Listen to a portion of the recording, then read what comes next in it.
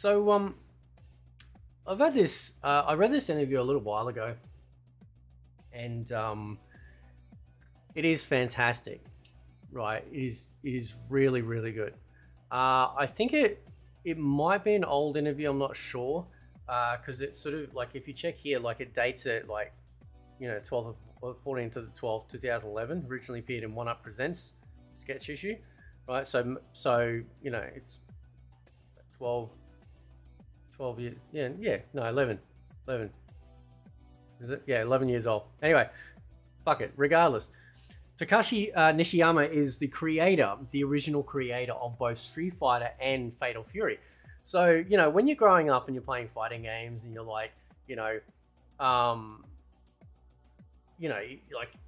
depending on which one you come across, you're always going to get into that, you know, argument of like, oh, Fatal Fury is King of Fighters is a fucking ripoff of Street Fighter, you know, because Street Fighter just blew up, right?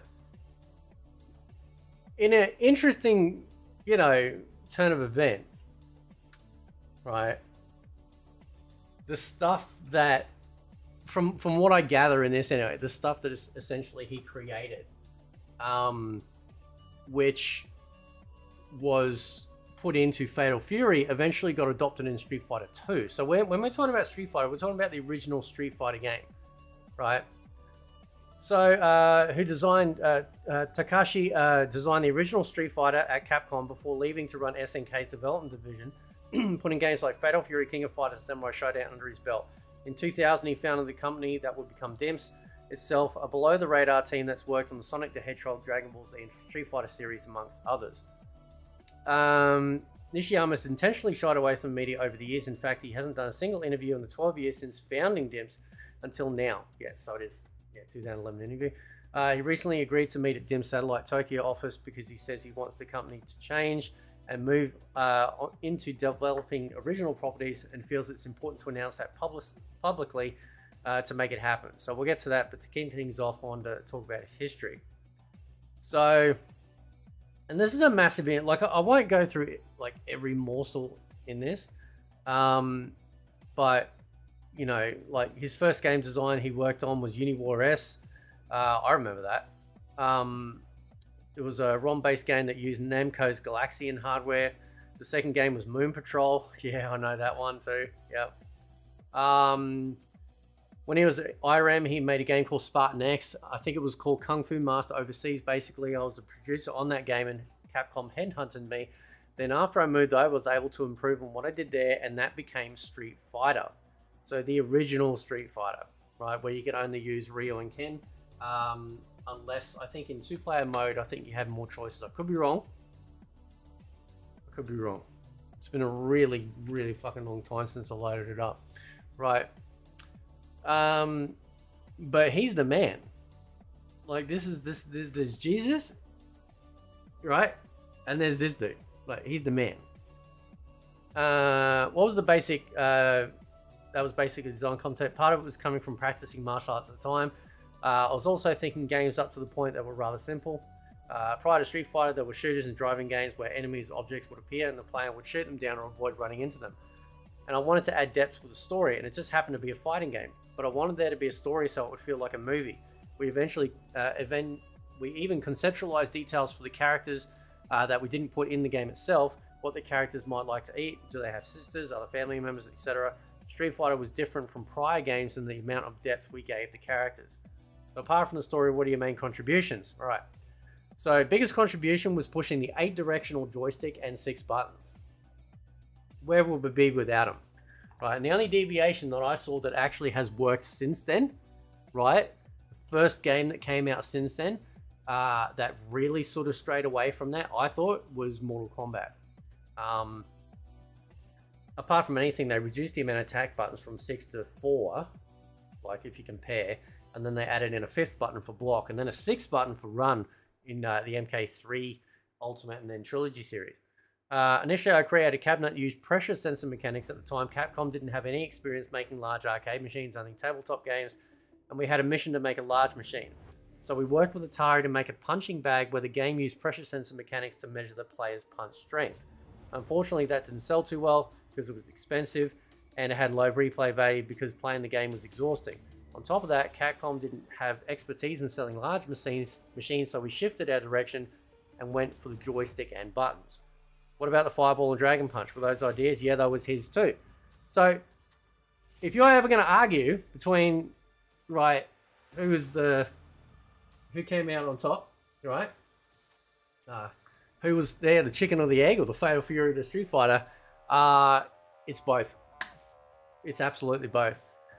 I was inspired by anime and manga at the time. So, for example, the Hadouken was inspired by a Japanese anime called Space Battleship Yamato. In that, the battleship has a laser missile called the Hadouho.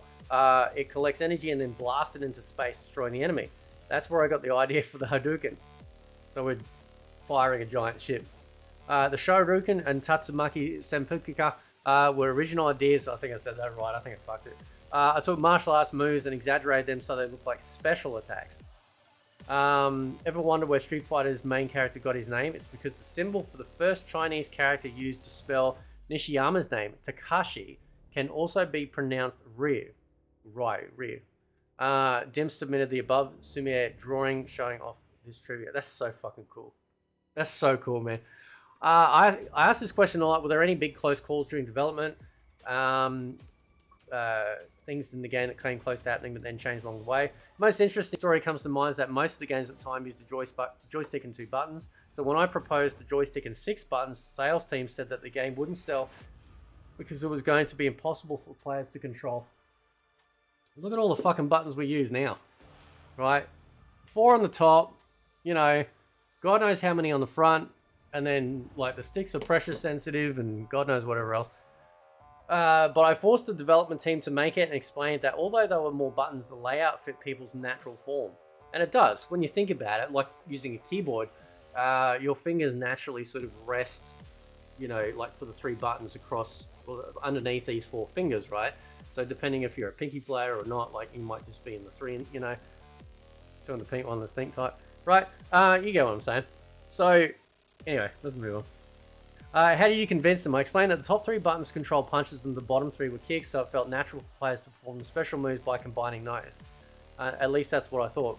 But since all 6 were attack buttons and the players would attack no matter what button they pressed, that helped convince them that having more buttons wouldn't make the game overly complicated. Well, it's true. Yeah, it's not like sort of, you know, one's dedicated to being a dodge, one's dedicated to being a block, one's dedicated to, you know, a teleport, and like, you know, so every single button did an attack, whether it was a special attack, standing attack, crouch attack, it didn't matter. There are other big ideas that didn't quite make it in. There are a lot of things that didn't make it, but I was headhunted by SNK after its release, and many members of the development team and I moved over. So we went on to make Fatal Fury, and we put in a lot of the things we couldn't in Street Fighter. So for me, Fatal Fury is my Street Fighter 2, right? And the actual Street Fighter 2 was created by someone else at Capcom after I left. So that's where the vision for Street Fighter diverged. The continuation of Street Fighter that I had in mind with Fatal Fury and the Street Fighter 2 Capcom created.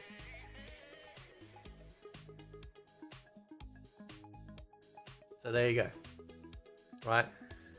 Now, I am curious actually, because like my first SNK game that I played was Art of Fighting. Art of Fighting came out in, not the band, there's a band called Art of Fighting. So when it first came out, when I reckon, early 90s, I need an actual date.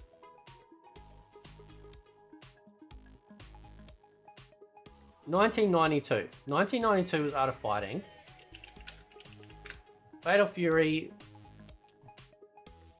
was 1991. Okay.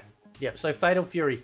Yeah. So the first fighting game I played in the arcade was Art of Fighting.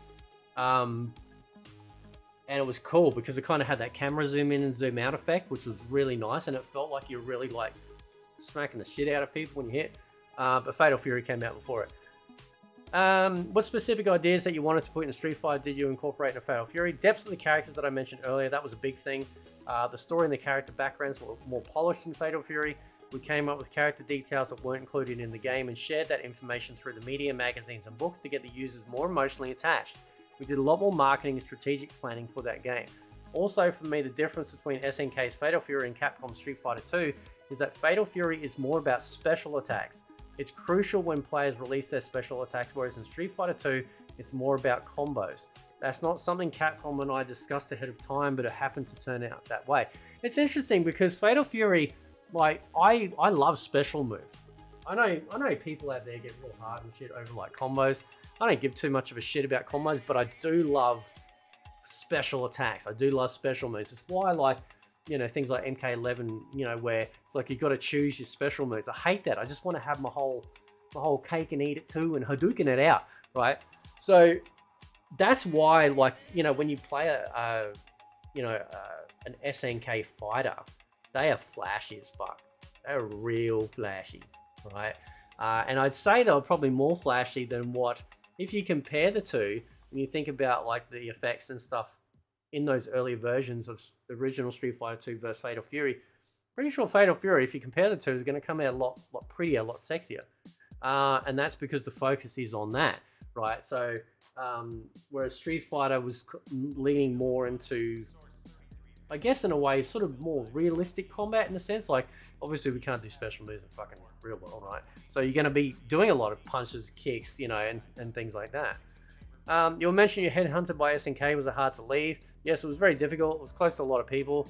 Mr. Tsujimoto even hosted my wedding, and we had a personal relationship from back when I was at IREM, and he was the president there. He left IREM for Capcom, and I eventually followed him, but there was some differences in the direction that Capcom was heading and the direction I wanted to go, so there was a bit of a rift when I left to go to SNK. I'm going on a tangent here, but this is the first time I've talked to the media, including Japanese media, since founding DIMS. Even when I was at Capcom, I never really talked to the media, but DIMS is celebrating its 12th anniversary this year, and we're looking to change the direction of the company. So your interview request came at a very good time for us. I'm grateful to be given this opportunity. Since I've never really talked too much to the press, this is the first time I'm sharing these stories with the media, which is very cool. So I'll leave it there. Like, Jesus. That was interesting too. What was that about? There was something in here about like these boards. So like if they brought out a new version, they could essentially like open up the cabinet and put in the new cartridge, and then you got it, which was like really cool. What game at SNK are you most proud of? I hope this doesn't get misinterpreted. I still consider myself an active game designer, even though my title is president of DIMS. But I've never made a game that I want to play myself. I've never made a game that I want to play myself because I think I have a different kind of outlook. I try to look at society from a wider, more objective view to figure out what might be popular in the market rather than deciding based on my own preferences. I've always made decisions based on what I think will be popular amongst the mass market, so it's very complicated. I think it's the difference between art and design. So he's rephrasing it. What game did you work on the most? Most of the time on Fatal Fury series. King of Fighters already had characters from other games, so I was able to apply those to a party game. And yeah, like King of Fighters is. It's like the first fighting, like the first party game in a fighting game series.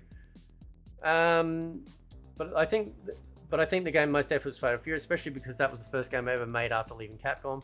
Bit of a story there. Because we released Fatal Fury after Street Fighter 2, the public criticized SNK for copying Capcom without knowing that I was the one making Fatal Fury and that we started development before Street Fighter 2 was released.